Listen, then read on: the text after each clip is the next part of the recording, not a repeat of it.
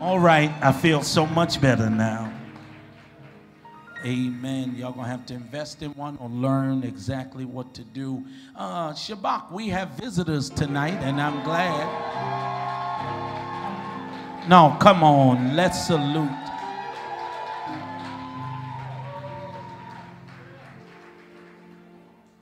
Elder, he's now elder living in Baltimore, but he is a son of this church since he was born. Elder Isaiah Mixon has invited 2 guests. Can we clap for Elder Mixon?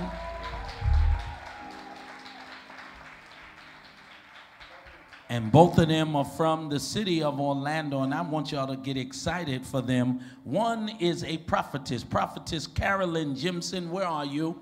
So we can acknowledge you. Where are you, Prophetess Carolyn? All right, stand on and get your props, baby. Amen. And then another one is Miss Audrey Bellamy. Where's Audrey? Audrey, God bless you. Now I need louder screams for this person. They watch us on YouTube. They live in Daytona Beach. They are a faithful e-member, hear me, and they are so attached to the ministry that they're making plans now to move the Central Florida area to be closer to the 1403. Miss Samantha Johnson, where are you? Samantha Johnson, stand, thank you, so we can thank God for you. I'm excited about people. None of you have to duck being seen. We all ain't always at our best on a Wednesday, okay?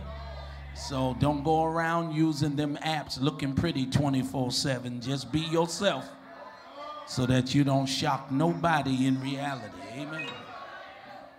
This is me as a prophet, as a man. This is who I am. And people have to learn to start loving you for who you are. If you can handle people for who they are, clap for who's next to you right now in Jesus' name. We're appreciative to have an executive pastor who is qualified to teach and preach the word of God.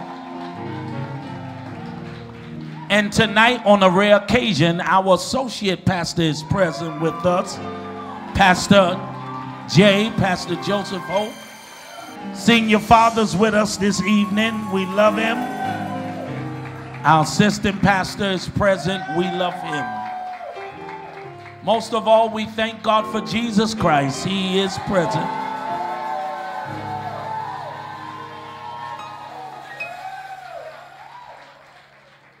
I almost started to sing, but we're in Bible study. I want to remind you about Friday. Do we have that flyer posted? Can we put it up there? I need everyone that can to go with me on Friday. I want to be a blessing to this woman of God.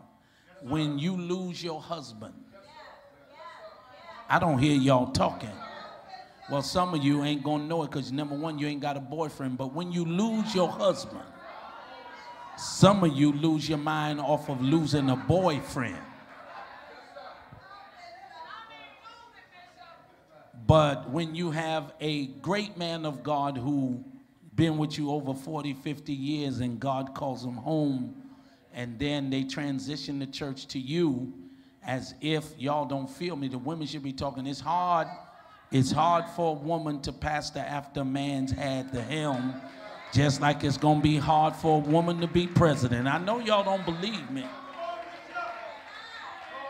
And I've got 200 prophets that's been texting me who gonna be the president. Half of them say it's Trump, half say Harris. So half of them ain't hearing from God at all. So I don't know what's going on. All right, I don't even think God gets into politics unless he's concerned about delivering people. All right, y'all, every time God chose a leader, he assigned them to a group of people. I want my church talking, and he said, tell Pharaoh, not let all of the people go.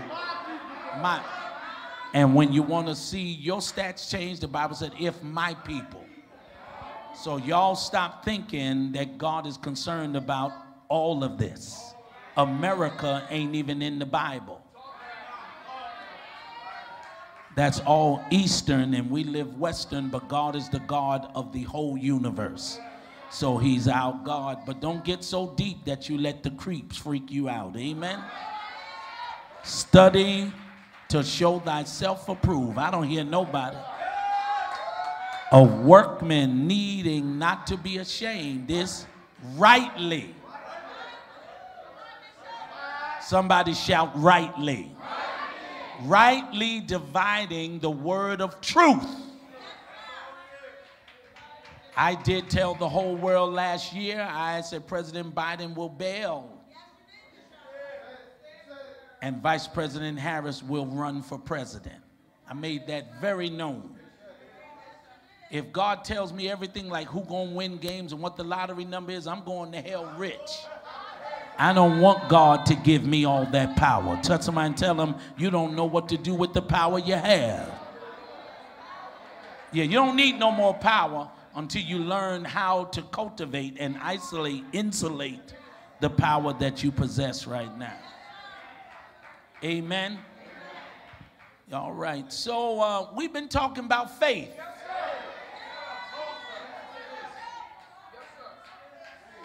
We've been talking about faith. We've already, even Sir Montez said it, and I enjoyed that these young adults are listening. We have coined the phrase, faith is a walk in the dark. Will you tell your neighbor who's sitting so close to you but didn't say hi to you yet, faith is a walk in the dark. When I go to the European Caucasian church, they talk to each other the whole service. They talk to black people through the whole service. When you put black people near black people, it's like a wall is up. Y'all pull down that wall.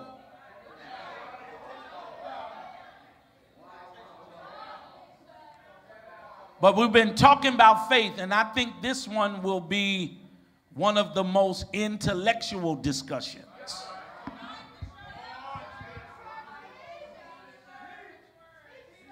Let me ask you who have gone to school for a length of time, have you graduated high school? Raise your hands. Graduated with, okay, put them down. If you have an associate's degree or been to a 2-year college and graduated, raise your hand. Some of y'all lying, but raise it. I know you're lying because you can't speak well. I know you're lying. Put your hands down. If you've gotten a bachelor's or a master's degree, raise your hand.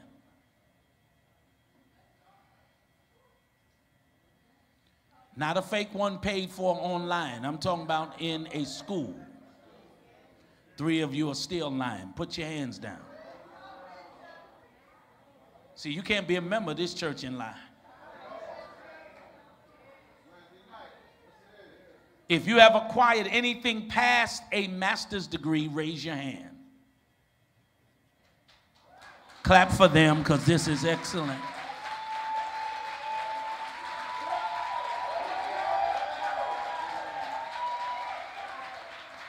The reason why I took this particular survey is I need to know how far I'm going to go. Because the word of God must be grasped by all ages. All right? And I'm trying to take our midweek to another level. If you are unemployed, raise your hand. Unemployed. That means, all right, so that means the 5 that's unemployed, all of you got jobs. Yeah, okay, you're lying. Now, 2. If you own your own business and it's lucrative, raise your hand. You may put your hands down. If you are retired, raise your hand. Let's clap for the retired people because that works.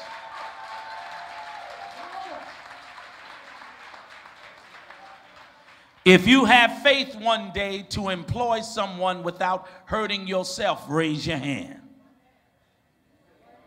I said one day.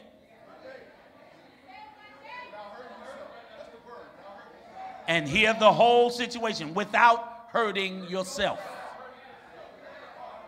All right, thank you. I want to try to get you there. You that clapped, I appreciate you, but I want to try to get you there. Most folk charge for some of the stuff we give you, but you get it free because we your pastor, not your slave. We are your pastor. And God just so happened to allow some of us to achieve certain degrees and go through certain experiences, never knowing why until we were situated in a place like this.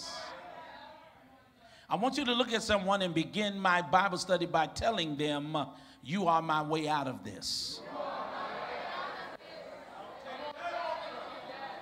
Some of you can't get out of what you're in because you won't talk to other people who might be your blueprint.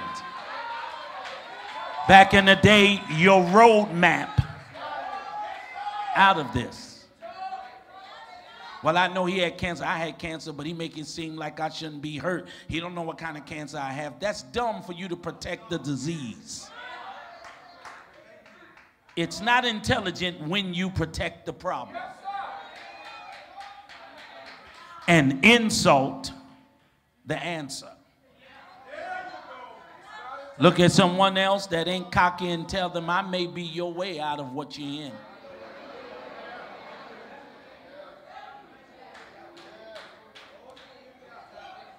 Joshua chapter 2, verse 7 through 10. I'm going to read the King James Version, but then I'm going to read, they may not have this, it's not their fault. It's called the Easy Read Version. I'm only going to read that from this chapter, then we'll stay in the King James for the rest of the evening. Church, say amen. Joshua chapter 2, verse 7 through 10. And the men pursued after them the way to the Jordan unto the fords. And as soon as they which pursued after the men were going out, they shut the gate. And before they were laid down, she came up unto the men who were upon the roof. And she said unto the men, I know that the Lord hath given you the land, and that your terror is falling upon us, and that all inhabitants of the land faint because of you. Joshua 2, verse 7 through 10. Verse 10, for we have heard how the Lord dried up the water of the Red Sea for you.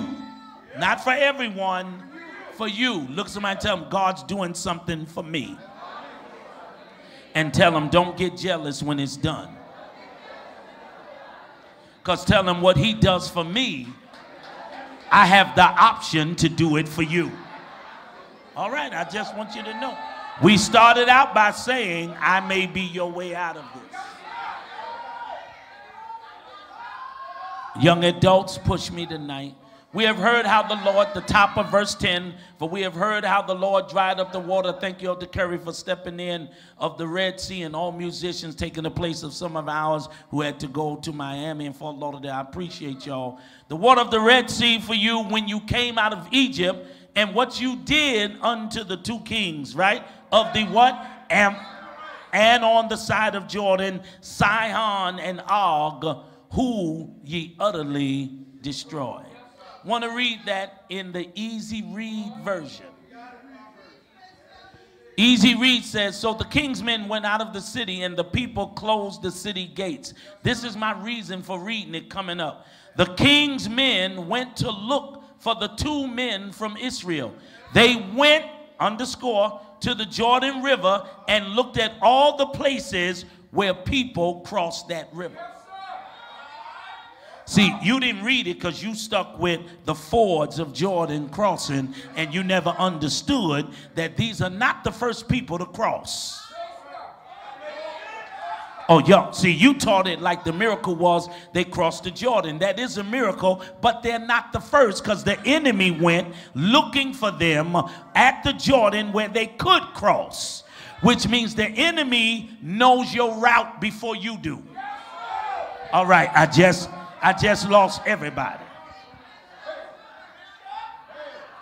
The enemy knows what route you're supposed to take But God is so good that he stopped you before you could take it. Because if you would have got there as fast as you wanted to, a demon, a devil, a foul spirit would have devoured you. Now, all of you should be excited about this, because your sickness is not a sickness, it's a stop. Him cheating was not to hurt you. It's God saying it's the wrong person. Everything bad that's happening to you is not a demon, but it is a reason. And your prayer should not be heal or help me. It should be, Lord, what's going on for real? Because you know I love you and I'm living better than I've ever lived, and I pay my tithe and offering. I'm a member of Anointed Church. What's really going on behind the scenes? Why is all of this out of nowhere? And why is all of this, I wish I could teach, happening to one church? This church must be awesome, powerful, and anointed for the devil to keep visiting one ministry, thinking, oh, y'all ain't talking, putting you in situations you actually have nothing to do with, and using you as their way out.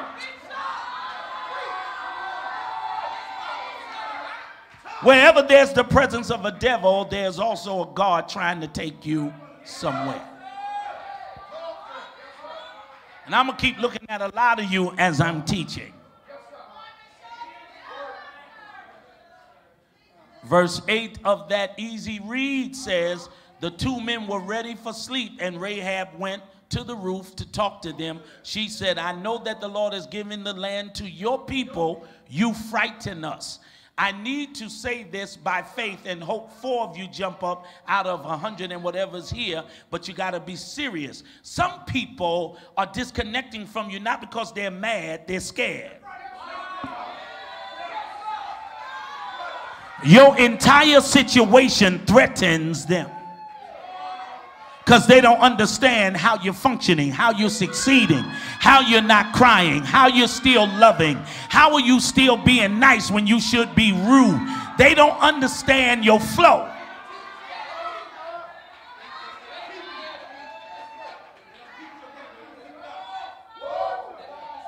Now, you that are going to sit and make it seem like I'm not teaching, you go ahead and enjoy yourself.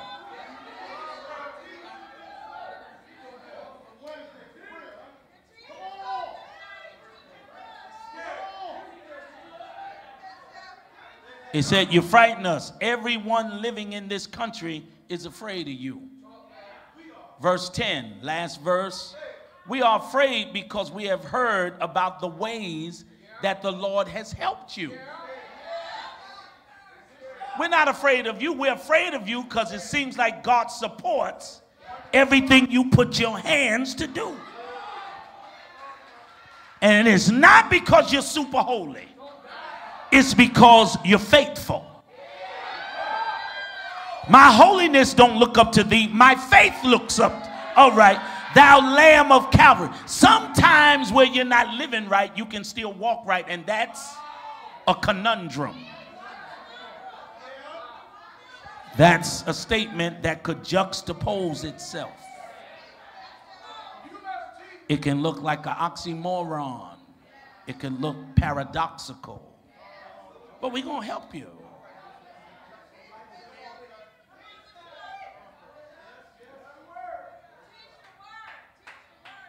What level you teaching on tonight, Bishop? The associate's degree.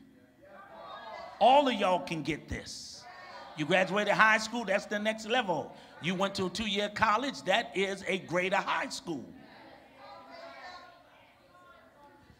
We are afraid because we've heard the ways of the Lord, or that the way that the Lord has helped you. We heard that he dried up the Red Sea when you came out of Egypt. We also heard, y'all missing it, that you did what you did to these kings.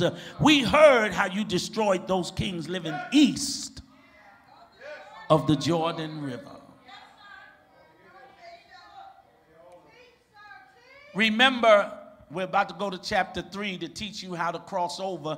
I'm going to use the words cross over in the text. But for the Bible study, for two folk who will get a quick jump as if you're sanctified, I want you to hear the words, get over it. So when I say something like crossover, I want you to hear the words, get over. Don't get over on people, get over what you're going through. Don't try to get over on people. Folk who get over on people only use them for what they need them for, and then they're discarded. And that hurts more than anything in the world, that you can take out of my hand but not out of my heart. You understand that? All right, I'll leave that alone.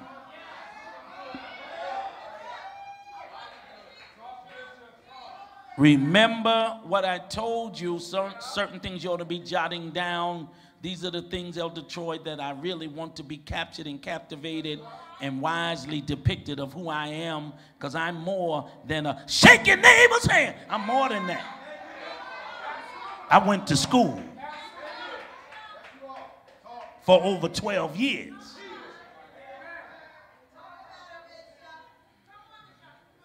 I love my black job. Oh, y'all didn't catch that either, huh?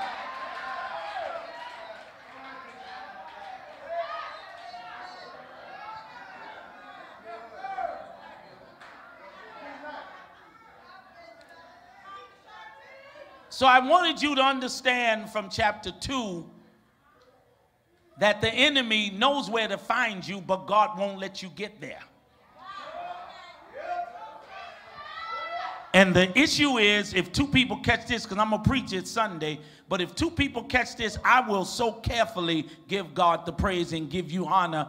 And that is, while you weren't where you wanted to be, you were hidden at the top. You were still here. Some of you are not frustrated that you're up there. You're frustrated that you've not been exposed. Even though you're better than most people that are at the top, the devil's not after them. Let them get paid while you get an experience that's going to make you paying others.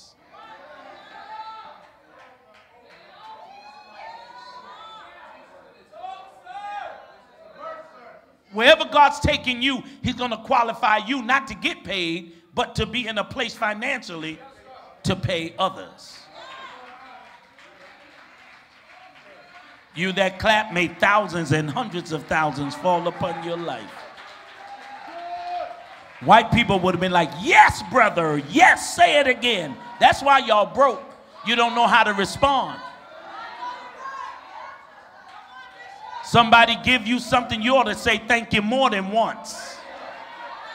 You ought to call them the next day, I just want to thank you again. But black people take people for granted.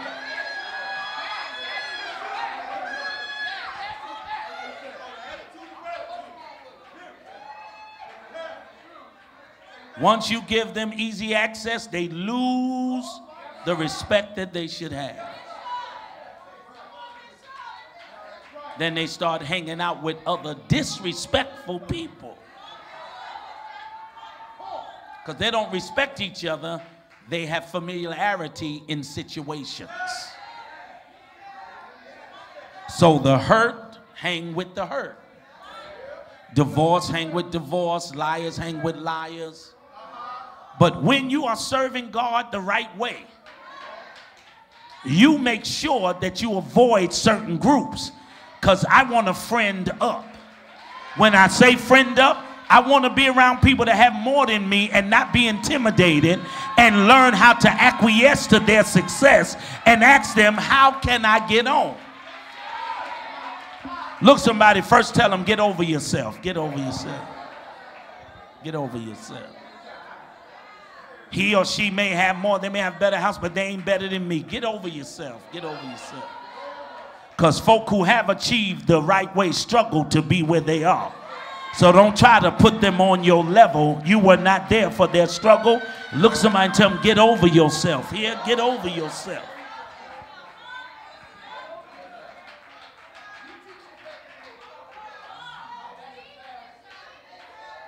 Learn to compliment people who have come over their Jordans.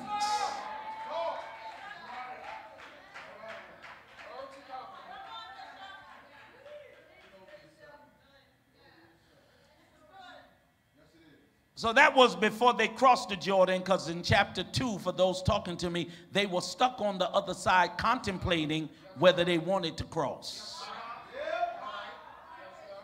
And I'll tell you why. We in Bible study, and y'all should eat this, simply because everyone who crossed the Red Sea actually never made it over the Jordan. A whole generation died from complaining. So they had no role models. Oh, yeah. So they got where they are on their own, and they've never seen anybody else do it. They've never seen it done in their generation. So why in the world should I be the first to try something that has never been done?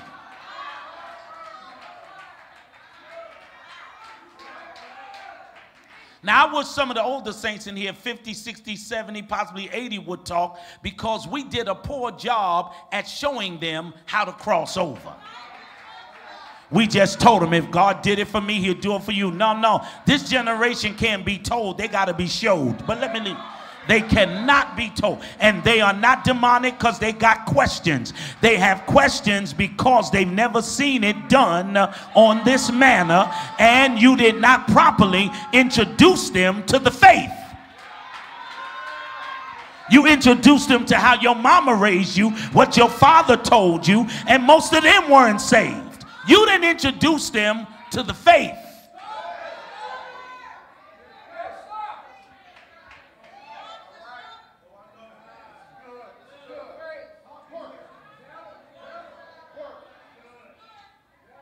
Genesis chapter 3 verses 4 through 7.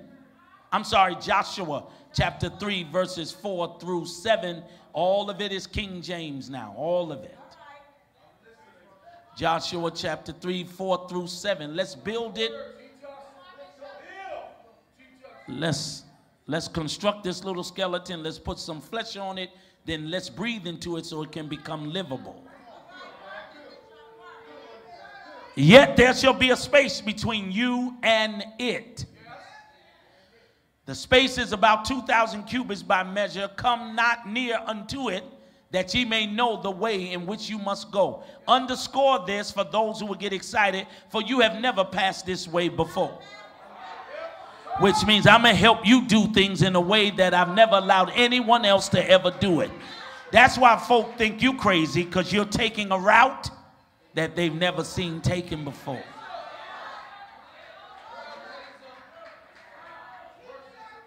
How you going to get married to somebody and you ain't date? That's going to happen too. How you going to buy a house and you ain't even got a job? That's going to happen too. God is about to do some things in a way that we have never seen it done before. And some of you ain't clapping, I don't want a house without a job. Then stay in your apartment. But the Bible says, ye shall live in houses. And let me keep it Bible. If he can let someone else build it, why can't he let someone pay for it? Just because you had to pay for yours, don't hate on who may not have to pay.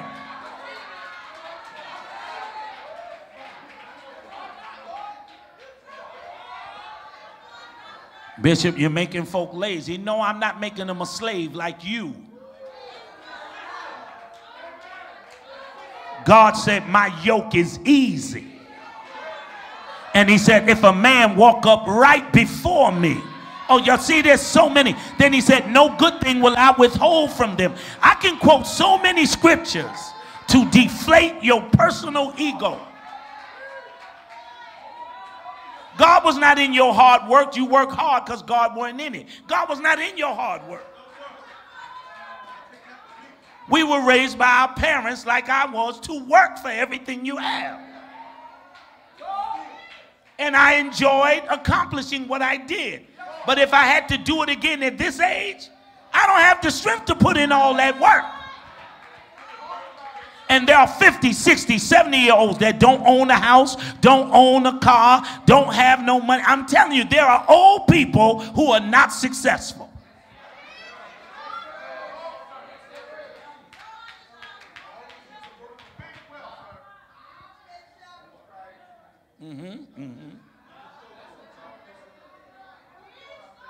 I thought my pastors would be talking to me, but it's okay, because I'm coming down your street.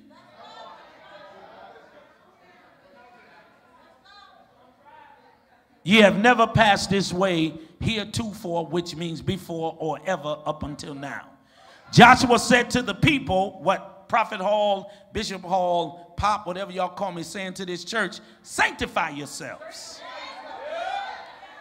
And the quicker you do that, the quicker you receive. For tomorrow, I'm going to preach this Sunday, I promise. The Lord will do wonders among you. Which means God can do everything he promised in 24 hours. The thing is, your faith does not measure up. That word sanctify in the actual Greek for one talker means to get away from certain people. It means to set yourself apart. Has nothing to do with holy, tongue speaking, quickening. It has to do with you discerning who's for you and who's not. And everybody's on your side when they broke and need you.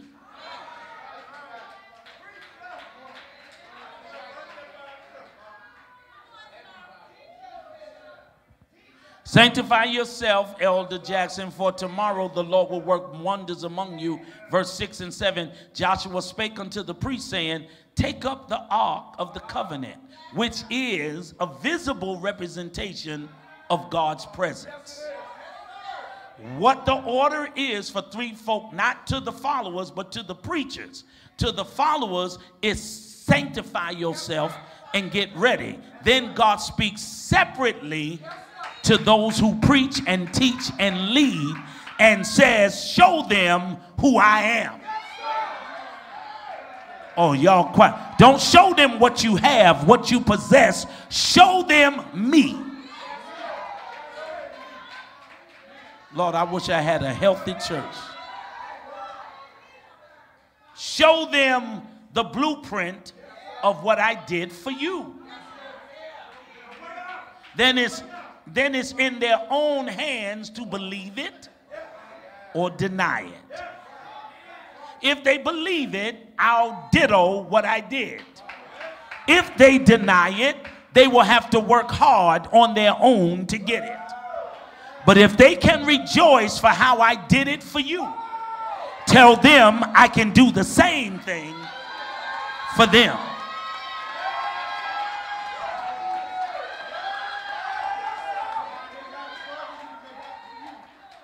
Old school song says, Lord, do it for me. That's old. That's old.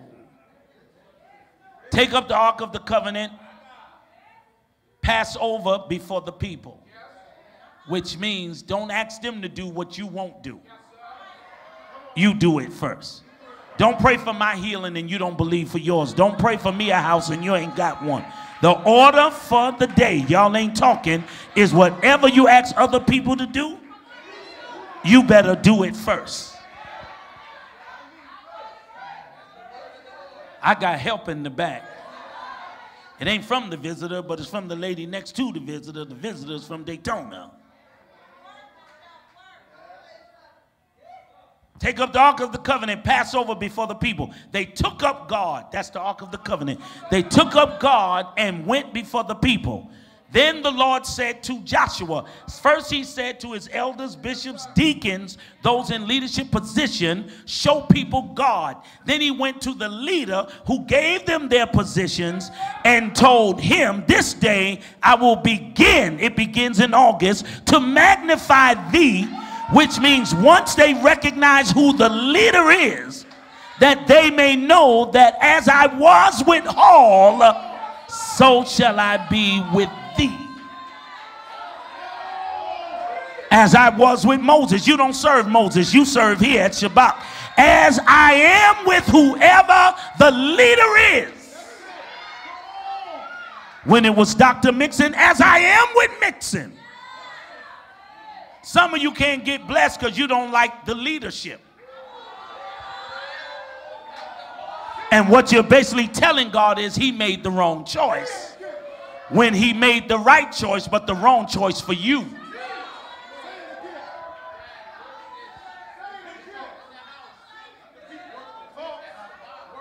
God never makes mistakes. God never. Will you tell somebody that and put some swag on it, put some passion on it?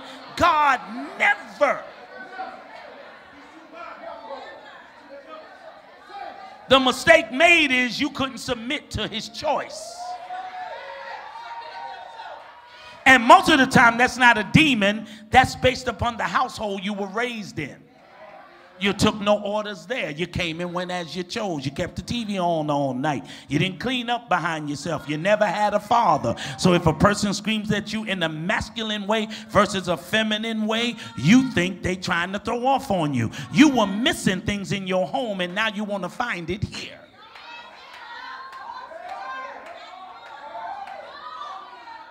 I am ecstatic now that I'm older. I am grateful, and I want to talk to loud mouths, that I grew up in a home full of rebuke. I am grateful, y'all ain't got to clap, that I got beatings and whoopings and punishments and had to say sorry and do you love me, stop crying, get to the table, let's eat. I'm so glad for all of those experiences.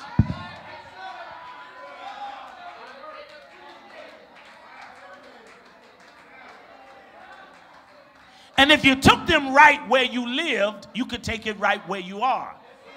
But if you regretted it in your home and couldn't wait to get old to move, that's why you move in kingdom too fast. You can stay nowhere where people actually care because you don't know what care looks like.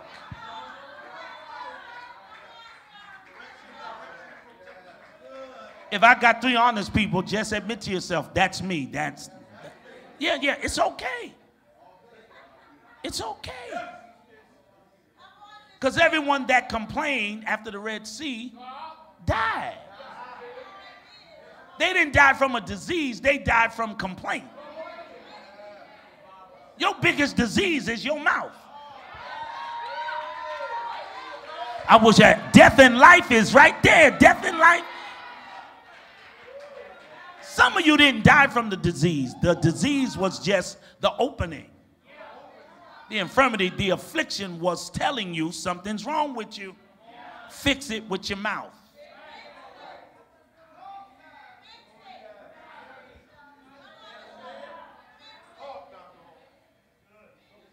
People gather quicker to talk about trash than they do treasure, but let's move on. If every conversation is about healthiness, they don't want to talk to you. But if you got some gossip, some rumors, they be like, what you say? It can be people that don't even know you. I'm sorry, I wasn't being nosy, but I overheard you say something. Why we don't tip in when we talking about salvation and being delivered? And why don't folks say, excuse me, how do I get delivered? Why they don't cut in when you say, I've been married 35 years and I'm happy. Oh, how did you be happily married? But once they get a divorce, and what happened? He cheated, huh? How come you can get into a negative conversation and avoid healthy dialogue? You gravitate to what your spirit is. So if you are drawn to negative conversations, it's because you have a negative spirit.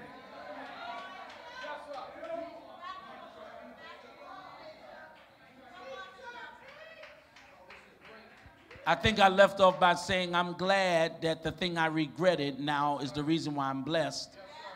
And that's the way I was raised. You didn't have to hit me that hard. No, I think you did. See, only 3 of you will jump on this and you'll start being debt free. If you ever heard that a hard head makes a soft behind, or you gonna lay in the bed that you make your bed hard, you lay in it. Stop asking God to always get you out of what you got yourself into.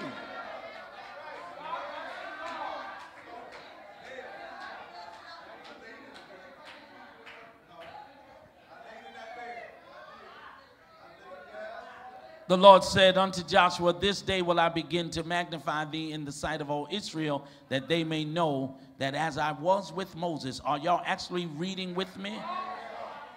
So I will be with thee. Let me say this to Elder Troy White so he can have some more arsenal for his biblical teachings in the future, and to three of you in here that will catch it. God took Moses. Moses missed going into the promised land because he let the people make him too emotional. Y'all almost got me there. Certain members who my heart are into, who I give my life for, y'all almost made Dr. Hall become ice. You almost did it.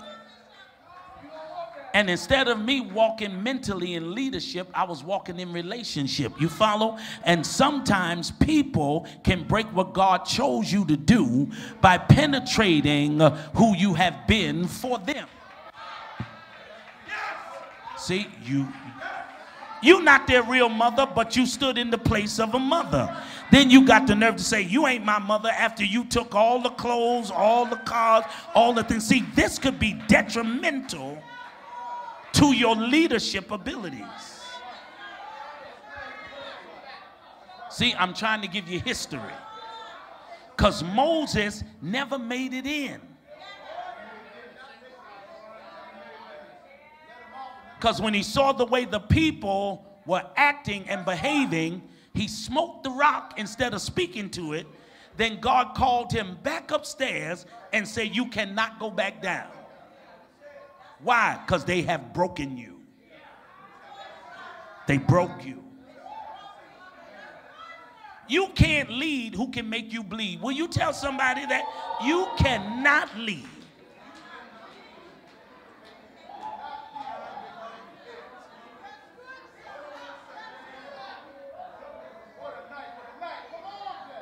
You can only lead with tough skin, but you don't have to be a tough person.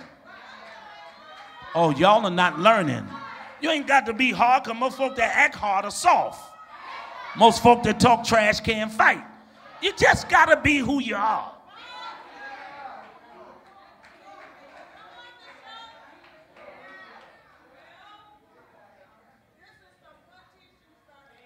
And God replaced Moses, Bishop, with Joshua. Joshua's resume is written only one way in the Bible, and if anyone jumps, I know you're learning. Joshua only did one thing well, and that was he fought. He took orders because he was in the military. Oh, yeah. That's all Joshua did. Was when he followed Moses, he protected him. He didn't want to preach. He didn't want to lead. Y'all ain't talking. He didn't want to be a prophet. All he wanted to do was make sure nothing touches my leader Moses. That's the same job Peter had with Jesus. They came to take him away. He cut a man's ear off. There was no demon. Y'all don't hear me. There was no evil spirit. But some of you don't love God enough to do what you're really able to do.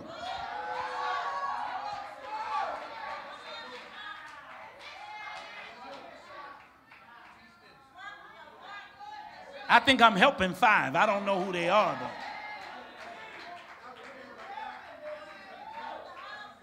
If you can bring me anything that a person said and repeat it all, you didn't stop them no time during the conversation.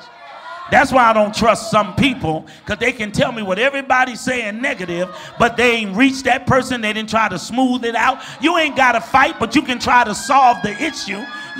Some of you are not, you're just not good. Definitely not good for leadership.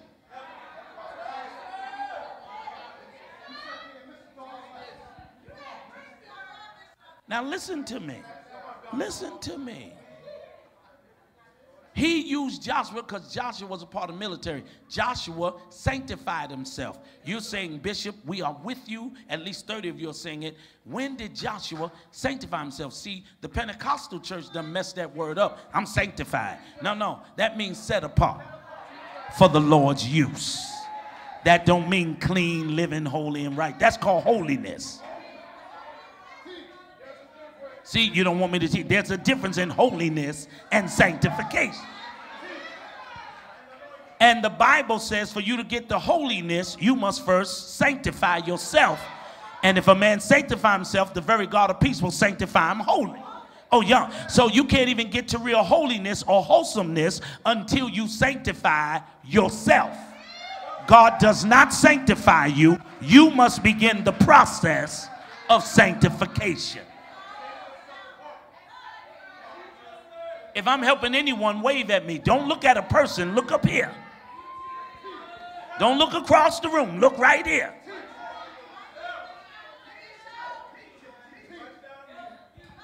Now, associate pastor, you've got to catch this. You've got to learn it. It will enhance your preaching abilities, and it will increase your skill sets.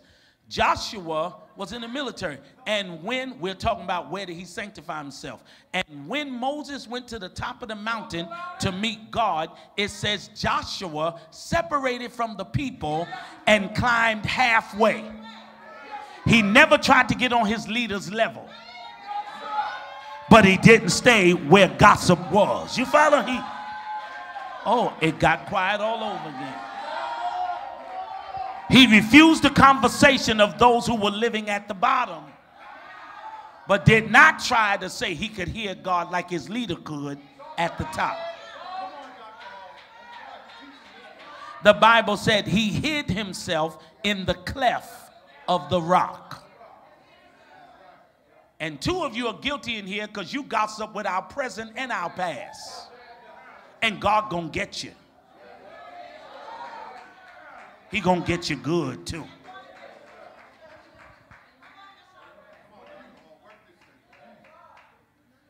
I never wanted to be on the level of my bishop because I enjoyed God getting him for not helping me. See, y'all see it different. I'd be like, Lord, I don't know. You need to talk to Bishop Hall because I don't know why. He ain't told me nothing about that. See, it's better when you're not the responsible party. You can get a penalty, but you don't have to get a punishment. Okay, I'm going to leave this. What you need is to be submitted to somebody who God has placed over you so that you can remind God, I can only live based upon what my leader teaches me.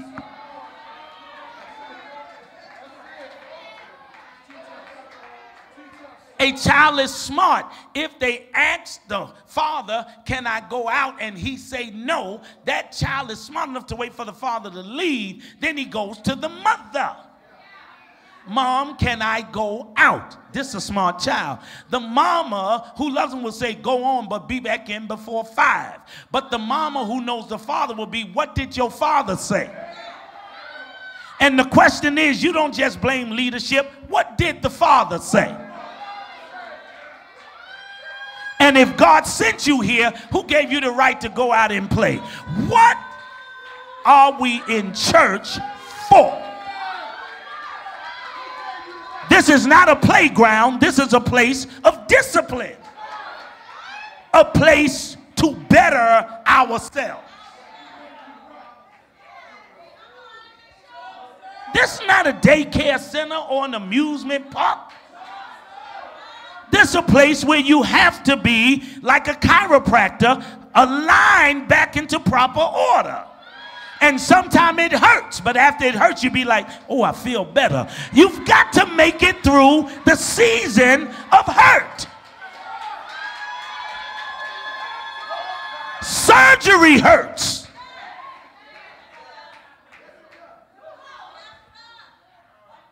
Labor, pregnancy labor hurts. Working out, if it's done correctly the next day, hurt. Let me say it in a worldly song. No pain. I knew y'all weren't saved. Let's go back to the Bible.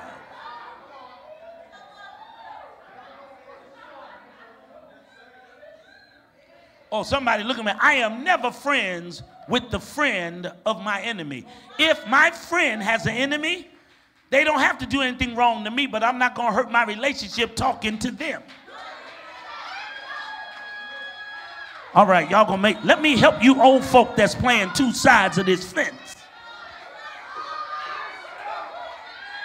And I know you are, because you comment nice things on their bad reports about our church.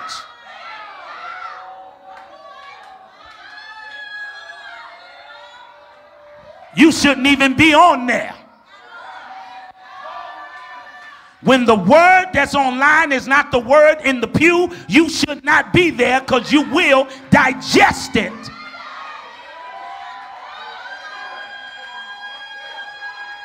I can love you, but when you don't love my purpose, I can't talk to you.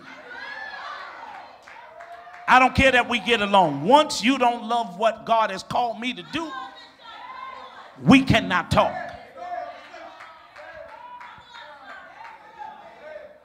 Now, some of you are older and you ain't learned this in all your ages, right? That's bad.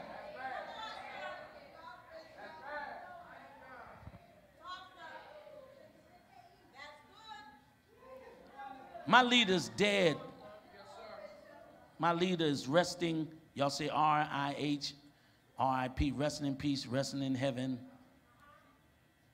And if someone right now says something negative to me about my dead leader, it's on and popping. You just can't. And if I'm talking about defending the dead, what should you do if God has blessed your leader to be living? My mama was an alcoholic, but if you said it to me in my face, it's on and popping, even though it's the truth. You don't have the right to talk about what you're not connected to. It's not about whether you're telling the truth or not. It's whether you have the right to say anything at all.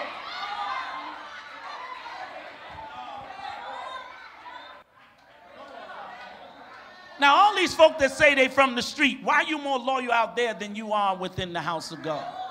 Because everybody in the church came from the block. Can't stand church. We from the block, everybody from the world. So how you can't stand in here when all of us got in here from being out there? I like how you try to make the church a different entity. I like that foul excuse.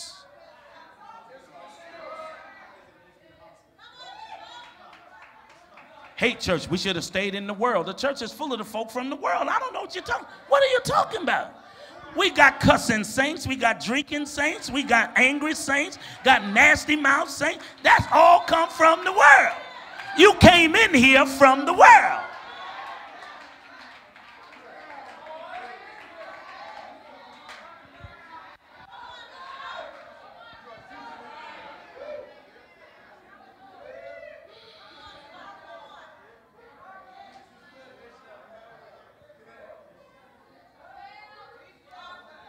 My last scriptures, then I need 10 minutes to read. Peruse down to verse 9, and we're going to read from 9 through 17. Then I'm going to highlight some extremely exciting moments that will cause some of you to increase in your faith to the place where you're going to know the next move to make for yourselves. Everyone's going to make a different move, but we're going to move. Look at somebody and tell them, your move may not be my move, but I'm about to make a move. Talk to that person. Tell them, I've been stagnant long enough. I've been dormant long enough. I've been lackadaisical long enough. I've been borderline lazy long enough. I've been depressed long enough. I've been deprived long enough. I've been suicidal long enough. I've been everything that you are on this side of the Jordan, you've been that long enough.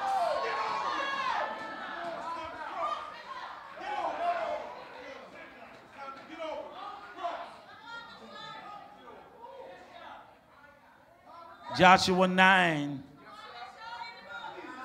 chapter 3, verse 9 through 17. Joshua said unto the children of Israel, come hither. I'm telling y'all to come hither and hear the words of the Lord your God. Joshua Hall, I'm going to be going back. Hall said, hereby ye shall know that the living God is among you, and that he will without fail drive out from before you the Canaanites, the Hittites, the Hivites, y'all ain't the Perizzites, the Girgasites, the Amorites, the Jebusites, and everybody that ain't right.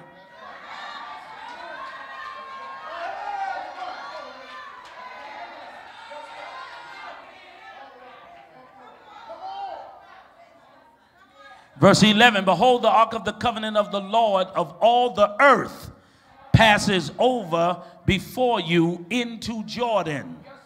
Now therefore take you 12 men, which out of the tribes of Israel, out of every tribe take a man. I wish I had women talking. It shall come to pass as soon as the soles of the feet, not of the people, of the priests that are reflecting who God is. I thought I could teach. Don't follow any leader without a reflection of who God is. Look at your neighbor, give him some strength. Tell him if God can't do it, it just can't be done. Now tell the same neighbor, the only way I know God can do it is I need to see somebody else do it.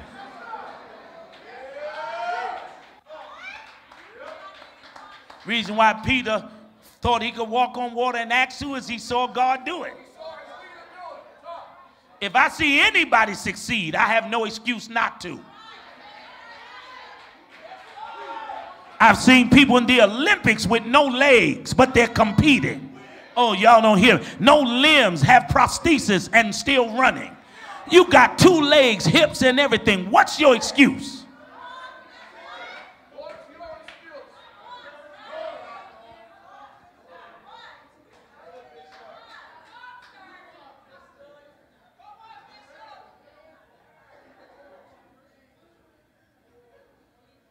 Verse 12. Now therefore take you 12 men, and from that tribe take a man. It shall come to pass as soon as the soles of the feet of the priests that bear the ark of the Lord, or reflect the image of God, the Lord of all the earth, shall rest in the waters of Jordan. Which means God is about to get into what you must go through. All right, I'm going to say it again. Thank you. These folks don't know nothing. Stay with me. God will not put you in what he don't test first.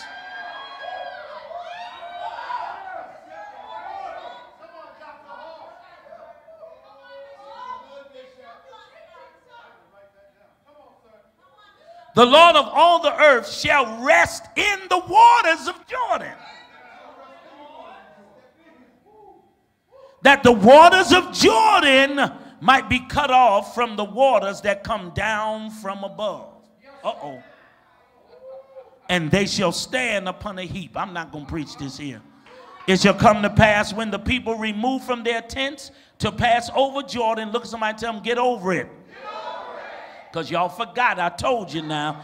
The priests bearing the ark of the covenant before the people. Verse 15. And as they that bear the ark will come unto the Jordan, and the feet of the priests that bear the ark were dipped in the brim of the water, the Jordan overfloweth all its banks all the time of harvest. Which meant this is not supposed to happen, because right now it's overflowing. Some of you just don't have trouble, you got overflowing trouble. Once you finish one thing, something else pop up. Get over that, something else pop up. It's like all the waters are flowing at one time in your direction. Which side can I get some strength from? The waters which came down from above stood, verse 16, rose up upon a heap very far from the city of Adam, then beside Zarethan. And those that came down toward the sea of the plain, even the salt sea, failed and were cut off, which meant everything was coming at them at one time, and God didn't stop it from coming. He stopped it from reaching. All right, it's quiet. God ain't going to stop nobody. He's just going to stop them from getting to you. God ain't stopping nobody. It was time for all the water to flood. But God said, stop right there. Keep flowing. Stop right there. Keep flowing. Stop right there. Keep flowing.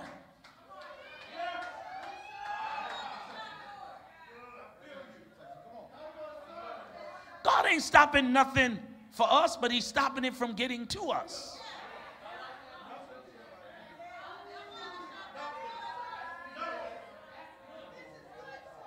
Broke is flowing in so many directions for people in the United States of America.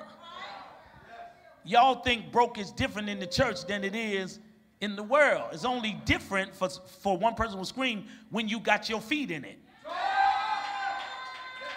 Some of y'all talking, I'm broke. Where's God? Where's your feet? Oh, let me change that and remind you for a screamer, where's your steps? You want God to just bless you and you ain't took no steps. You waiting for the lights to come on, it to stop raining. You afraid to make moves in the dark.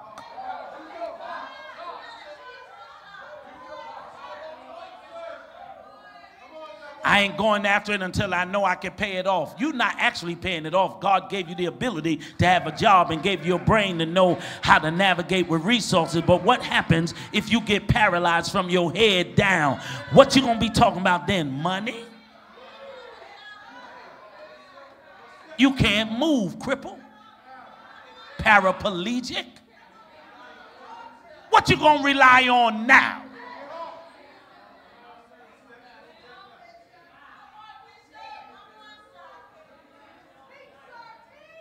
When Jesus is my portion, I can get a constant friend. Come on, y'all. Is he? His eyes are on the sparrow.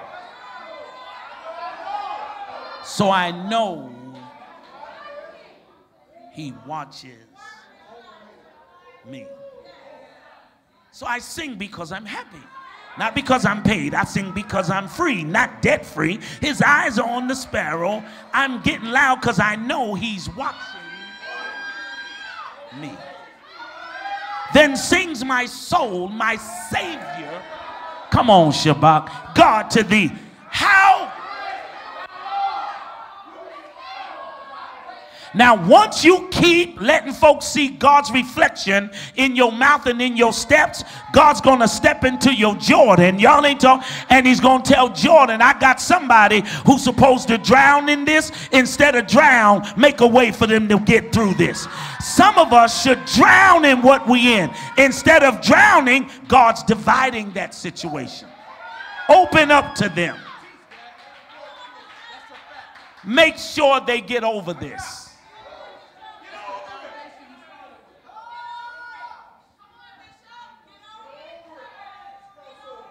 Look at your neighbor and tell them, get over it, even if your it is me. Tell them, get over me.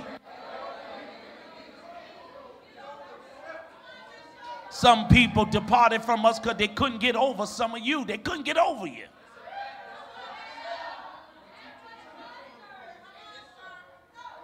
It's hard to stay where people hold your emotions because they are too fragile.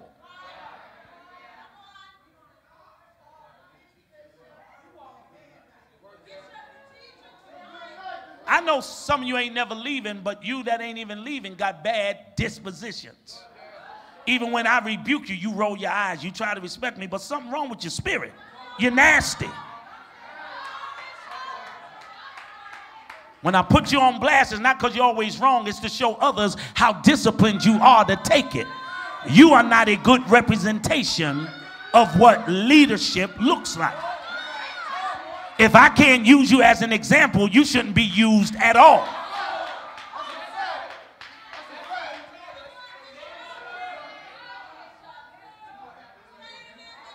What I let you get away with, they'll be doing it for the rest of their life. Bishop, he called my name. I ain't did nothing. You don't have to do anything. My father would get on me to put fear in my other siblings.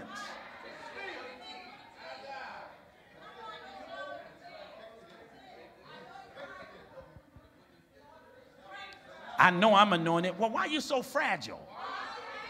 I know I'm chosen. Then why are you so emotional? You can't be chosen.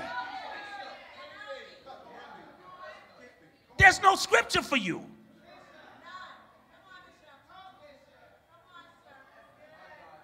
Every time he chose people, especially prophets, he wrote these words. And the first person to jump up who understand it, may God pay your debts. He said, fear not, be of good courage, be not afraid of their faces.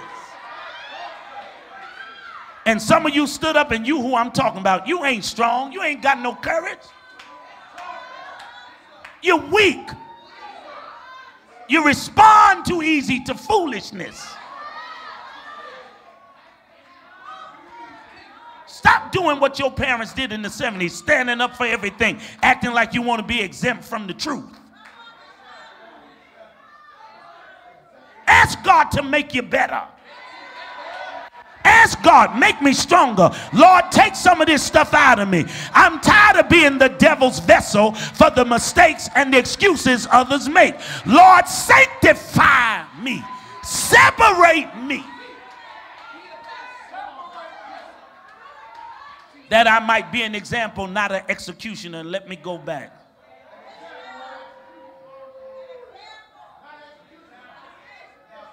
"30 minutes, I'm gonna let y'all go now. It's my favorite day. And I promise to help you out of something. And I'm a man of my word."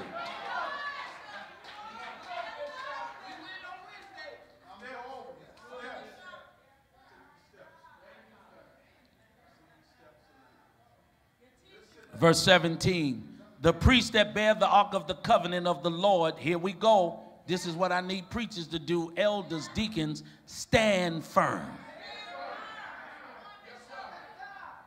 Get in something and stay there long enough until people see your posture don't change and your behavior does not change.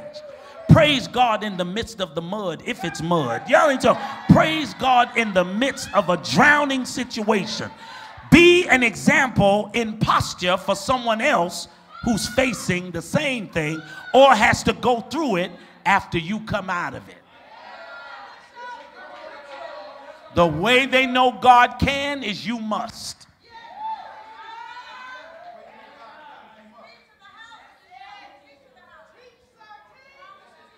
That's when a real parent slaps their daughter who's made them a grandparent, because the daughter gets grown and say, "You raised me like that, but don't tell me how to raise my kids." Slap. See, because now you have insulted who's been there. See, you don't want your future to slap you back into the past. It's very important, y'all, that y'all don't recognize that when you don't deserve to go further, the future will slap you back into yesterday.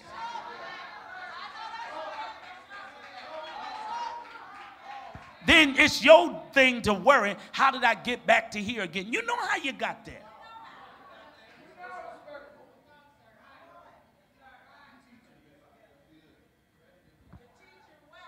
The priests that bear the ark of the covenant, the Bible said, stood firm on dry ground. Look what it says, in the midst of the Jordan. I'm in it, but I'm firm. I'm in it, but I'm on my own 2 feet. I'm in it, and I don't know if these waters will come crashing down on me in 5 minutes. I'm trusting God all the way. Oh, y'all ain't talking. And some of y'all want to get out because you're getting scared of the environment. Stay right there. Let me talk to talk. Stand still and see. All right, I just want to help you. You got to stay in it even if you're uncomfortable. Stand firm. Let me give you a song because you ain't happy. On Christ.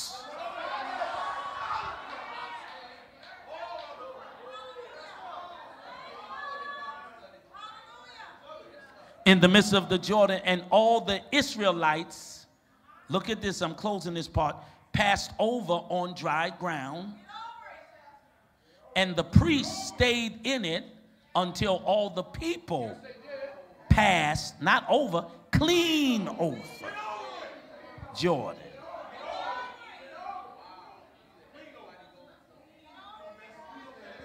I'm going to give you this, but this is Sunday, but I'm going to give you this now if two people help me get excited.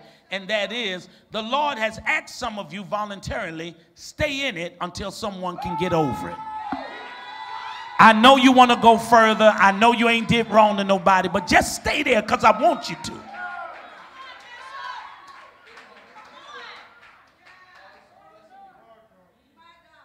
Don't get out because you can. Don't fight because you can. Just do this for me.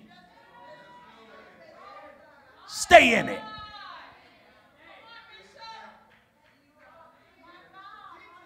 Some of you are going to become greatly successful, especially if you jump and clap for real and praise on this. Some of you, God's about to supernaturally bless because you stayed in the thing longer than you should, but it was all to the glory of God. Had nothing to do with you. If it was about pastoring a big church, I could call a bishop and be appointed. I don't have to be in this hood with y'all. The same choice you have, I got that same option too. Except you're going to have to find another church, but I'm not going to have to find, it's found me.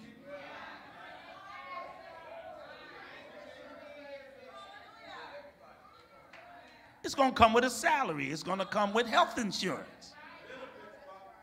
But I'm here because God say, stand in it.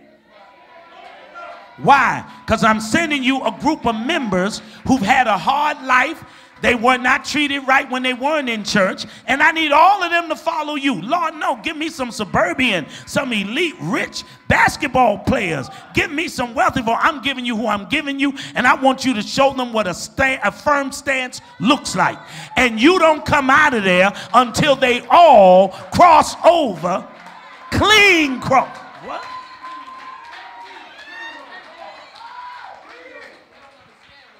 You ain't coming out with no mud on your shoes. No stench.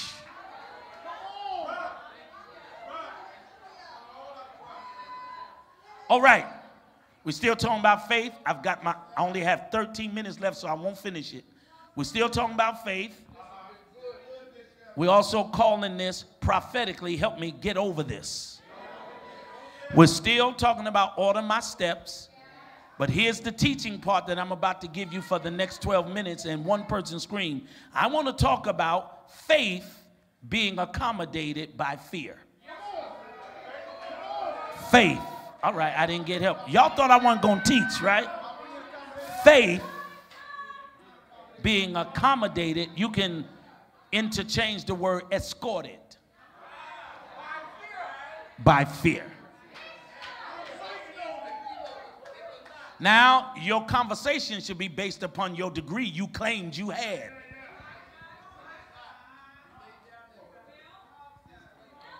Let me read this and let y'all go. There is something that must be said about people of faith. People of the faith. That's what we used to call it, the faith. Talk to me quickly. And people that have faith. No matter who is learning how to exercise faith in God, with faith, there is an element of fear associated with it. Thank you for the healthy claps. The reason why fear comes along with faith is because we are now operating in the realm of the unknown. I don't know where I'm going. I don't know where I am. I don't know how I'm going to make it. How am I going to ever pay all these bills? You are now walking, y'all don't hear me, by faith in the realm of the unknown.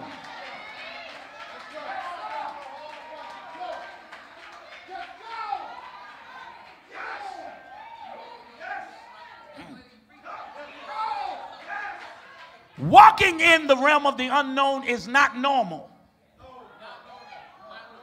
Most people in the world know what job they're going to have. Then they build their life around their salary, and they know what their responsibilities are. They learn how to live within their means. But what is not normal about church folk is God gives us a desire for things we can't afford. He makes us not be happy where we are. He tells us make a move before you get a six-figure job. And he tells you if I open the door, don't worry about how long the door's going to be open. We live under a different set of guidelines. Let me talk to talkers because these hands don't help me. The steps of a good man.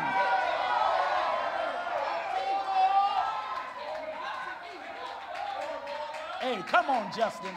They are ordered by the Lord, and the Lord delighteth in his ways. God smiles at everybody taking a walk in the dark in his name. That's how God built a friendship with Abram. He said, Abraham, my friend.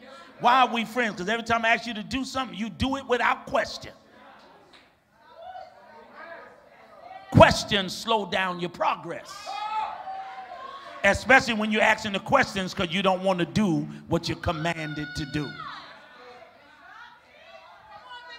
I'm not talking to the older saints no more because they've been nodding their head at me all night. That's why the children don't know how to say amen, because you don't know how to say it no more. The mind, I'm about to leave you, the mind handles the unknown in a way that if you're not taught properly, you are stuck in a fantasy, waiting on God to do what he's not going to do. God said, I don't join in nothing that ain't moving. And for three folk who scream, sometime moving is not moving at all. Moving is not moving because you see moves you could make, but God said that ain't the way I want you to take. So he says stand still. We're not talking about lazy folk. We're talking about folk that have options and alternatives, but they're waiting the long way to get what they could actually probably get in a week. But that thing you get in a week might kill you in the next week. God says the only thing killing some of you is faith says do it the way that you're scared of. Oh, yeah. Do it the way that you're scared of. Not the way your hustle taught you. Not the way your big pimping taught you. Not the way your sugar daddy methods taught you. Not the way. A lot of you laughing because that's the way you got where you are. That's really the way. You legalized it later, but you played the game to get halfway there. Ain't no faith brought you there. God's forgiveness of your wrong way of getting halfway is what got you there. You ain't got no real testimony. You got a survival.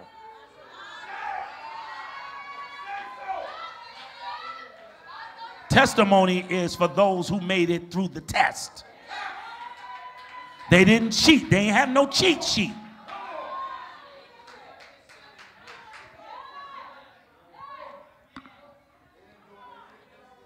Listen to me closely, Dr. Mixon, because I really want you to grasp this. The mind handles the unknown in a way that if you're not taught properly, you are stuck fantasizing, waiting on God to do something he's just not going to do. It's not going to happen because God does not like the path that you're taking or the steps that you're making. Let me talk to talkers because I got to go in 6 minutes. Being able to see our way through something or partially seeing a way is easier than taking a path that you've never taken before. Faith is a walk in the dark and a journey into the unknown to an extent. Let me go deeper. I'm going to see Dr. Tracy. Some people will need to see someone else stand in a situation that they are in and see that person survive it in order for them to have a blueprint on how good God actually is. Some of you are in what you're in because you are a detox to fear. All right, I'm so sorry that associate pastor had to go or not inside the building. Some of you are simply God's detox from fear to those that have faith, but not enough faith to cross over.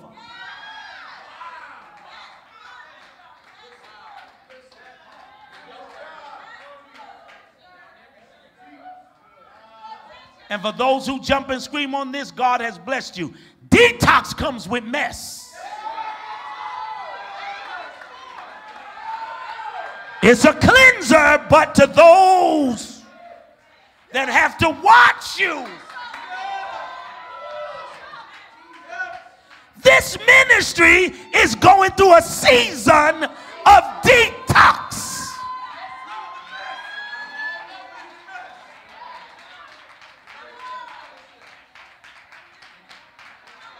And we have to let it happen before we elevate.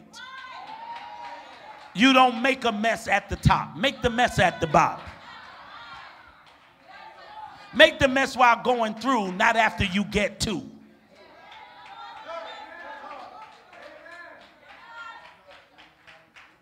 If you stood up and not talking, I must not be your pastor.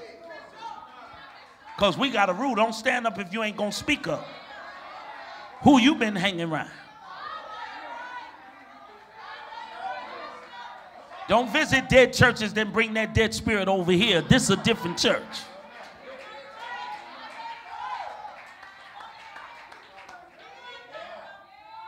Some of us are in what we are in to become a detox from fear to those who actually have faith, but not enough faith to cross over.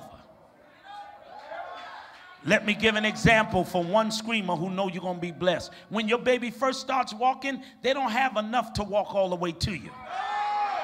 They'll take 2 steps and then start crawling. You got to pick them back up. Come on. And you got to separate yourself from the crawling child. And it's the love and them wanting to please who's calling them that makes them get back up. Some of y'all don't love God enough to stop crawling.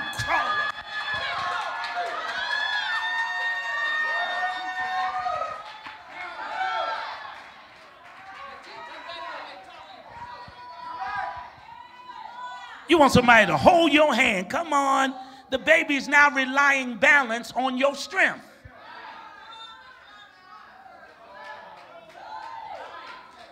You have not done enough historical, contextual, or contextual study to understand this. And I know you're going to preach it, but you better tell them where you got it, or I'm going to blow your online thing up. You hear me? Y'all listen to me right now. Because you can get inspired by me, but if you can't follow me, that's stealing. And what I just did to Raheem, if he looked funny, that means he ain't strong enough to be a leader either. Now, let me say to all of you, what you don't know is when we're born as infants, infants get into a lot of trouble. Not that they have a spirit, they are curious.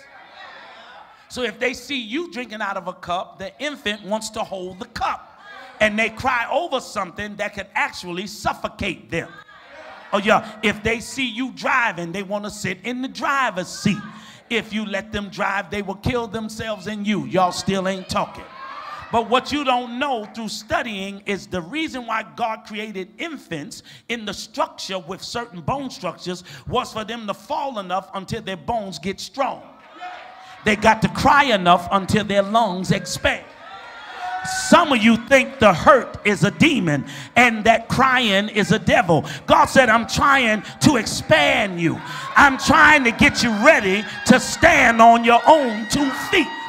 This is the process, how to go from infancy to adolescency to adulthood.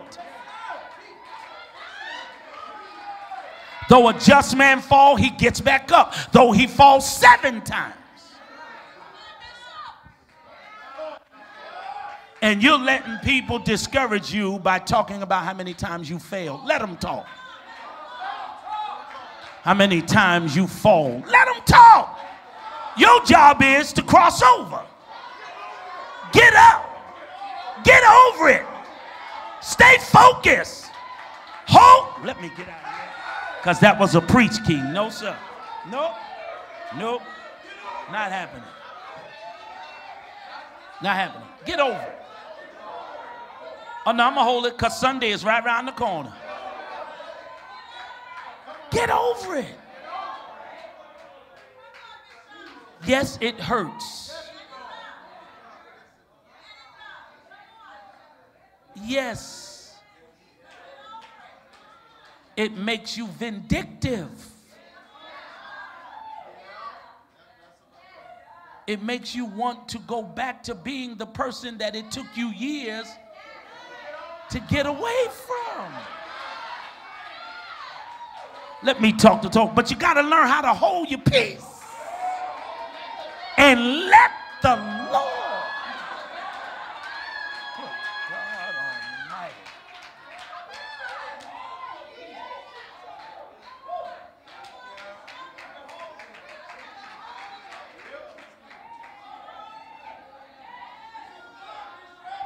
Let me read this last thing. This is it, even though I got a whole thing of notes. No, I don't want to take my time, and I don't want to take your time. But let me read this. But remember, the most important statement I made for me tonight is some of you are going to stay in what you're in because God is using you as a detox. And people who are not spiritual see mess as being messy instead of mess as being delivered. When you detox and do a real cleansing, you can't go outside right after that. Oh, y'all got quiet. Talking about, I don't feel nothing yet. By the time you out there, be like, oh, Lord. Oh, Jesus. You got to excuse yourself from a meeting. You look embarrassed.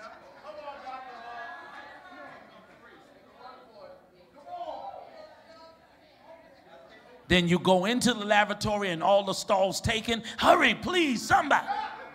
Or if you ever been like me, you use a bathroom that you ain't supposed to use. I'll be like, watch the doors. Anybody in there? Because it becomes urgent. See, y'all gonna make me look stupid, but if a leader can confess, I know. Because what a detox cleanse does is it doesn't wait on time to get it out of you. It says it's been in you too long.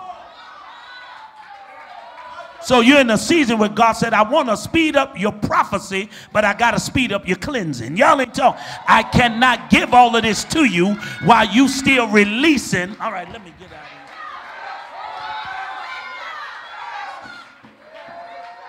here. We're in the process. The ministry, the entire ministry is in a detoxification.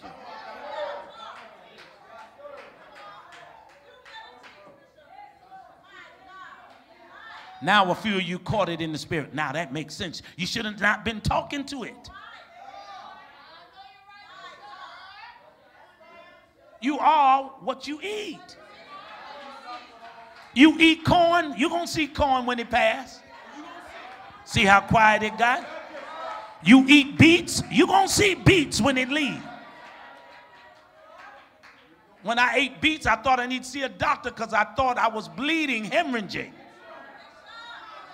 See, some of you like turning your head away from this kind of conversation. That's how you ignore the mess that's in the church too. You are not a detox. I'm trying to prove to you through teaching, which is Wednesday, that you can actually tell what somebody ate through what they release. Because certain things are not digestible.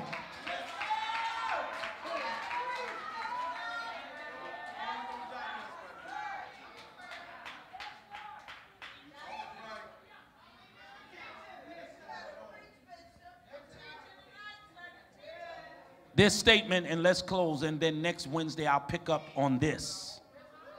But on Sunday I'm going to re-preach Joshua because I feel like preaching it. Here's my closing statement. Faith and fear are companions, even though they're opposites. For those who would talk to me that's educated, that got your associates or bachelors, as you said, masters and above, opposites attract. So you don't know you have faith until you get out of what you fear. See, you got to get over what you fear. What led you over what you fear? Faith. Oh, y'all still quiet. Faith is basically a him or a her. Fear, I'm not going to tell you which one is a him or a her. So when fear takes over you, faith has to tell you what it knows about fear. You can't tell faith what you know about fear, because fear is faith's companion. You cannot tell faith, help me out of this. Faith said, you're in it because of me. I told fear, get you. And I told fear, keep you till they call for me. Y'all ain't talking. Once they call for me, faith holds a meeting with fear and says, you've done your job. Get out the way and let them cross over.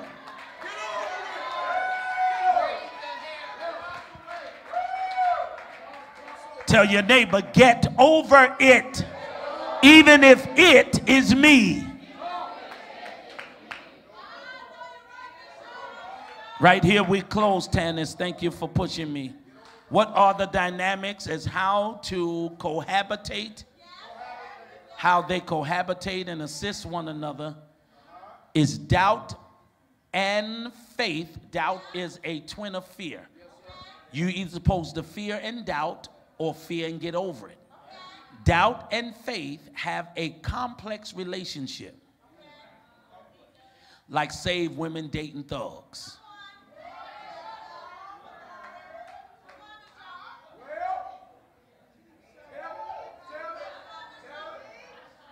Holy Ghost filled tongue speaking women wanting Urkel over Stefan.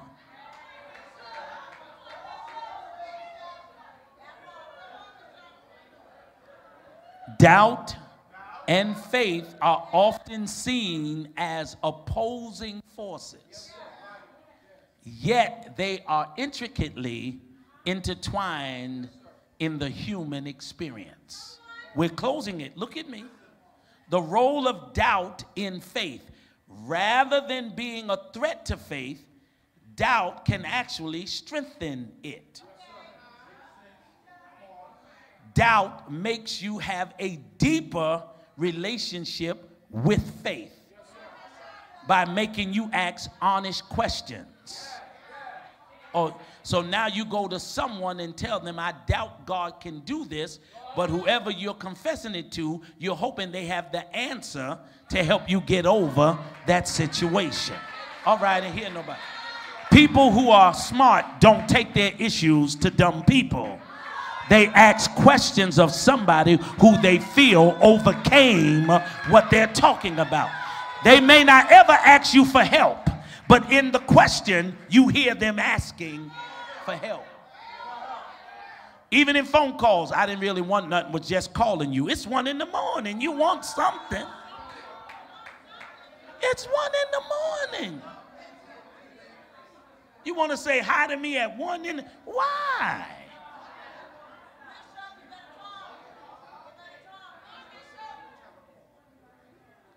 Two, doubt's role with faith, it commands spiritual growth. Confronting doubts can foster personal growth and resilience, which means God is going to let the thing stay in front of you and give you no route out but forward. Now you have the decision, do I just die right here, or do I speak to what's in front of me and tell it, you better get out my face? And ye shall say to this mountain, all right, I can't get no Bible, be thou removed.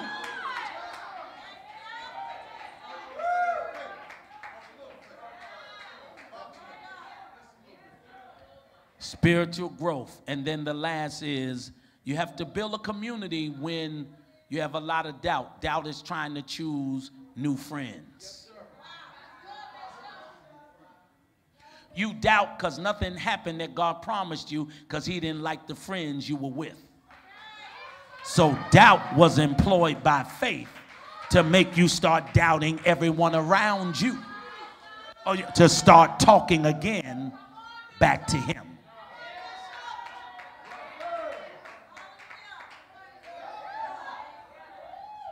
Take this home with you. Take this home with you, Bridget. Take this home with you, Elder Ferguson. Take this home with you all. This is where we'll pick up next week. Take it home with you. Now, I must say, being that I have sat in many classes and taken many courses, I'm going to give the church today a C, because most of you are not going to remember a darn thing I said tonight. Nor will you use it tomorrow. But you will do a hashtag.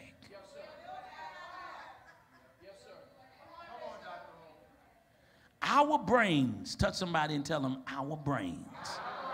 Here we go. Catch this, Dr. Troy. Our brains is wired to reduce uncertainty. I'm not going to explain it. I'm reading it.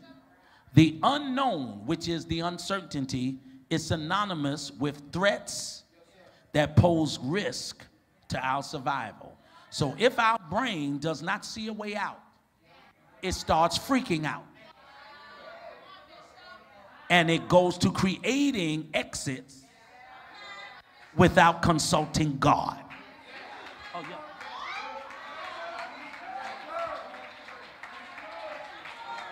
The brain is not wired to stay in a place of uncertainty.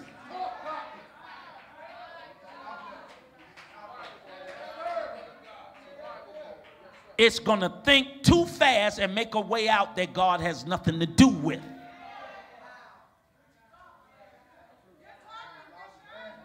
The more we know, the more we can make accurate decisions and shape our future. The path forward feels more dangerous when we can sense essential gaps in our knowledge, which means I only know enough to get this far. Now I stopped for 2 years because I don't know the next move to make. Those gaps is where you should have been consulting God. Instead, you took yourself as far as you could go. And when you couldn't go any further, you began to freak out. And doubt chose the wrong friends. Doubt chose the wrong conversations. Doubt chose boyfriends, girlfriends, shacking, who to live with. Doubt said, go dance for 1 weekend as a stripper, make $1,500 and at least pay your bills, but go to a country town with all white boys and hicks that be, come on, baby. Doubt can teach you a fast lesson that wisdom won't talk to you as fast. Wisdom says, where's your faith? Now, I brought up the stripping thing. Nobody say nothing, because 3 of you in here have been thinking about it. Won't say who you are, but at least you know that I know. And 2 of you are the deepest speaking in tongues. The people we got in this church. At least you know that I know.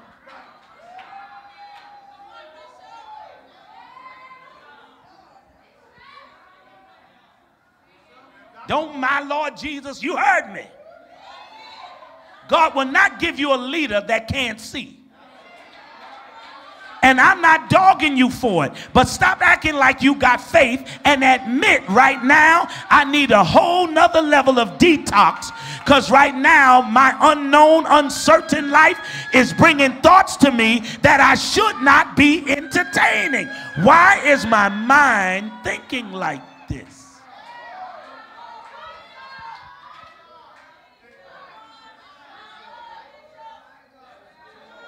My mind keep telling me no. Y'all ain't saved one bit.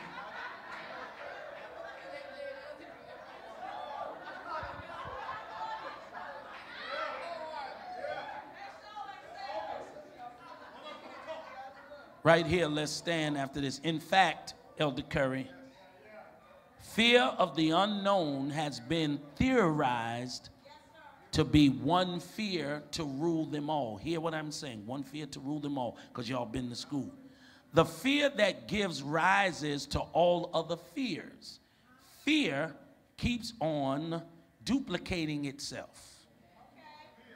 So it goes from fear that this is a lump on my breast is cancer, to fear, what if I have to lose my breast, to fear, what if I only have 3 months. Fear just keeps growing. Fear, lost my job. Now I got to pay my rent by the end of the month. Fear, if I don't pay my rent, who am I going to live? See, fear creates another path. You start thinking going back, I got to go back to my mama. I need to date my boyfriend. I need to go out to eat. Need to ask him for $1,000, but I know he's going to want me to sleep with him. Fear gives you a weird path to getting the same answer that you would get if you got over fear.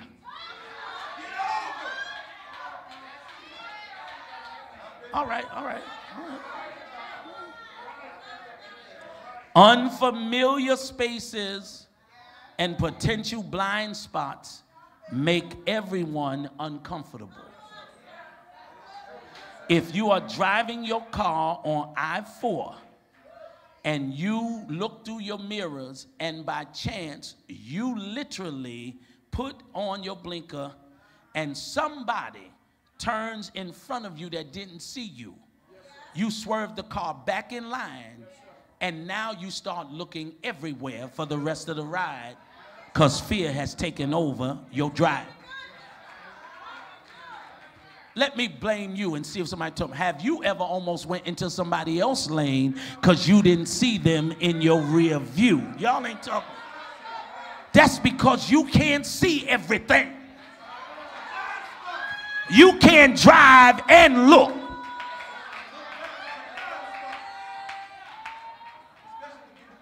And once you were almost killed or hit, your child in the car seat, you slow down. And now you look at rear views at least 3 times before you pull over. You also, for talkers, back off the car that almost hit you. And you say, let them go. So you got to let certain people, let them go. Slow down. Stay in your lane. Y'all ain't talking. Slow down.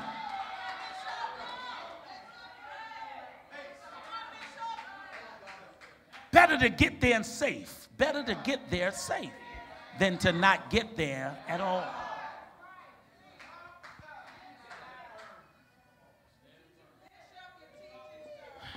Everyone's standing. Everyone's standing. Normally the white church would be clapping for me and say we enjoy. No. Y'all keep that foolishness. No. And put it online. These uncircumcised Philistines called my church. Let them see how y'all treat me online. No, I already know it was good. But after opera, Negroes clap.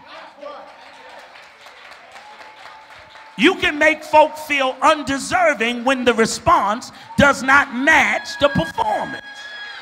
And black people are famous for this.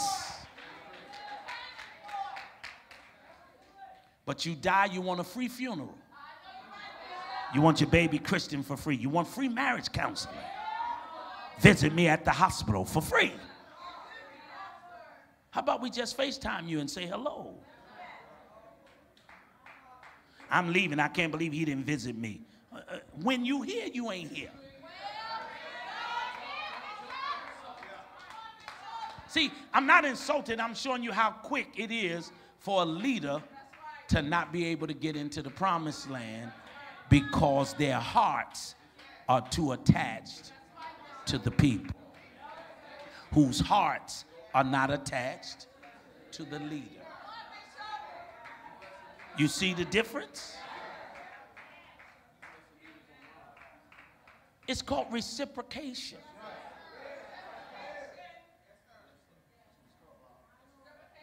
I saw your post.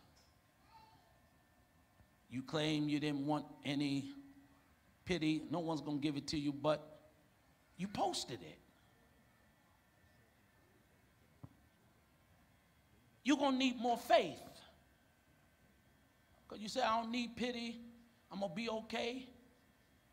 That ain't promised. I know a lot of people highly anointed who have what you have and had faith and died while having it. You don't get it till you make it known to people with power who can pray for you. You don't have the power to pray for yourself. You don't have it. The situation keeps escalating, keeps returning. That's God trying to tell you, put faith in somebody. It said, pray ye one for another, not for yourself, and that the effectual fervent prayer of the righteous availeth much. You posted it, so it's public. Raheem has a bad case of cancer. Got to go back to taking pills on chemo. You wrote it, so this is public. Not time for a young man like that to die.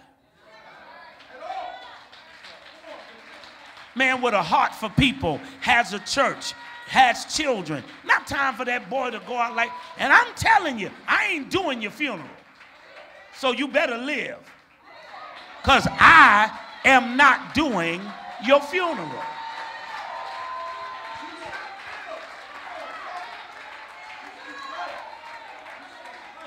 Now that's when y'all go to bed tonight, and before you go to bed, you become a detox. The Bible said, according to your faith, not prayers, not your desire, not your emotion, according to your faith.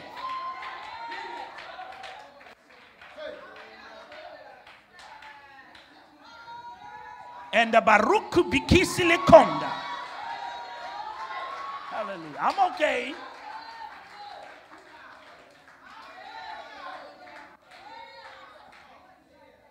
Who you should be asking to literally lay hands on you is the one that survived stage 4 cancer.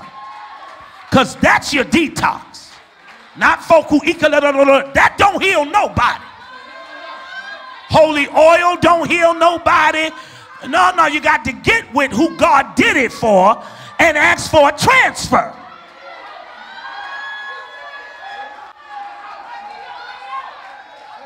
And you're a member of the same ministry in the same church that serves the same God. You ought to tell God, hold on.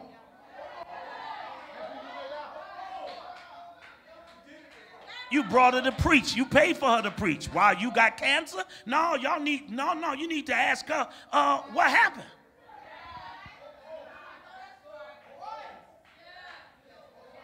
Some of you will never get healed because you won't talk to the person in it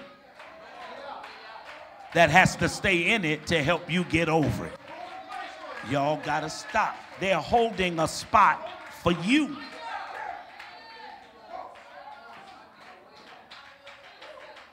Do you all believe this? Now that sounds harsh, but it wasn't, because now you've been activated to pray because you didn't even know that he had it. Why? Because it was silent to you. Because everybody ain't online. Everybody ain't on no, man, this ain't no online ministry. You need help. You got to ask for it.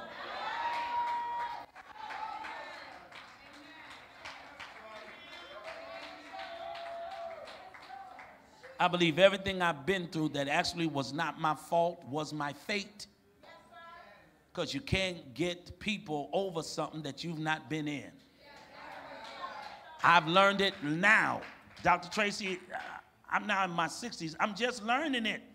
That Todd, you went through all of this from 20 to your 60s for the people that God was going to assign you to. I was looking for the right then answer when it was a later on answer. That's from divorce to a child out of wedlock to this, that, and the other. If I overcame it, and your oil drips from head down, then that means you have to tell God, do you know who my pastor is? Do you know what church we go to? You've got the right to confront God and be like, you sent me to a ministry sitting under a leader that you done all this stuff for, and if I'm there, what am I there for? For the transfer.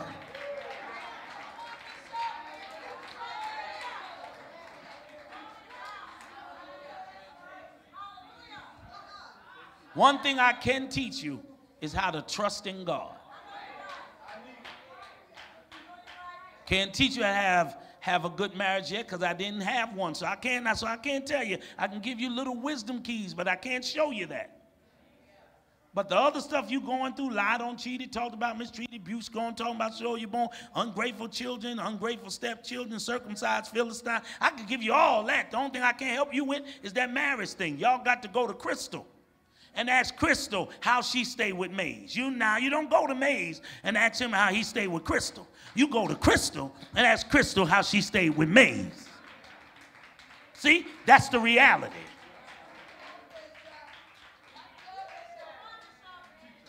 Because normally the person that stays is normally the female who could have left a long time ago if it was arguing, because men are very hardcore. So y'all have to actually put up with parts of us that we don't know you putting up with to even stay there, right? That's real men say amen.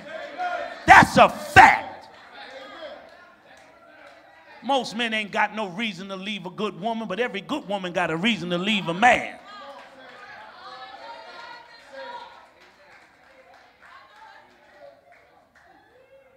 If I get married, y'all better ask her. Don't ask me. I ain't gonna be able to help you. Because I can't live with myself. I ain't gonna be able to help you. But if she can do it, y'all better run to that person and be like, I am dating this man. You need somebody who can stand in your Jordan. On Sunday, I'm preaching Air Jordans, so y'all get ready. Right, and I'm gonna show you where I'm going. Y'all just stay with y'all just stay with me on Sunday. I might even wear my Jordans. This Jordan Sunday. You look cute in them sneakers, but I'm wearing some Jordans on Sunday. All of you that have a good seed, get it, please, and sow in a great way, because I don't tell you what to give on midweek, but I appreciate you. You could never really pay for the knowledge that God puts in a man or woman of God. But those that sow into your spirit, you ought to sow into their natural. Come on, let's sow now in Jesus' name. Walk out, look good, look happy. Thank you. Look like you're wealthy. Look like you got it going on.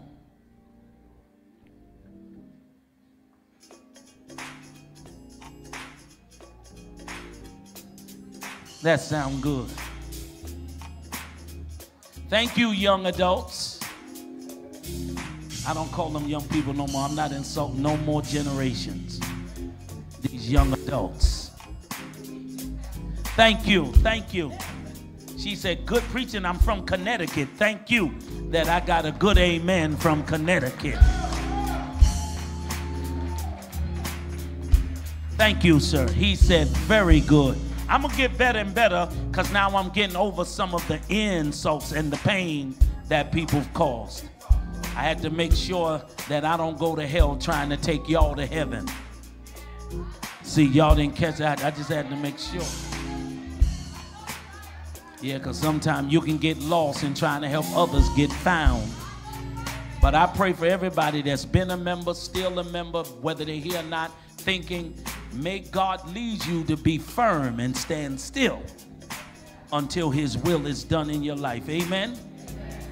Amen. Everyone standing. Y'all pray over the offering. You can go. Our executive pastors coming to send us home with any announcements. I can't wait to see you Friday. But on Sunday morning, it's going down at the sanctuary. Amen? I'm going to ask you to do something I don't ask you to do. Bring guests. Bring your friends on this Sunday. Bring me somebody to fill a seat versus someone that you like. Witness for the Lord, amen? And let them get adjusted to your church or let them get scared of it. Either way, invite a soul to the Shabbat church, amen? Let's clap for Executive Pastor Overseer Sonia Mixon as she comes.